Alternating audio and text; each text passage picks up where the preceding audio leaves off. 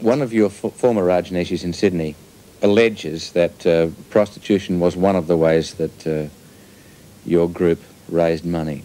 That former Rajneesh's profession happened to be prostitution and was raising money for himself as a prostitution or herself as a prostitution. It's his profession or her profession. I have nothing to interfere with it.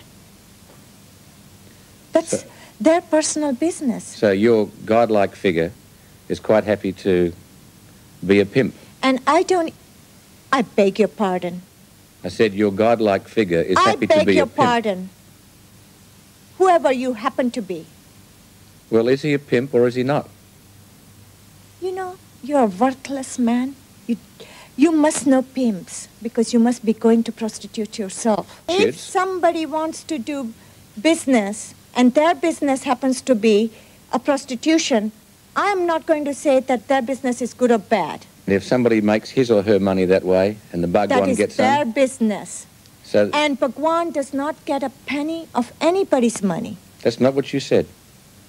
Yes, that's exactly what I said. No, you're running for cover because I've called your godlike figure a pimp. No, I'm not running for cover, mister. I don't run for cover. And a person like you make me run for cover? Ah, that's a joke. Is your religion any more than a money-making exercise? Our religion is probably the only religion which has synthesized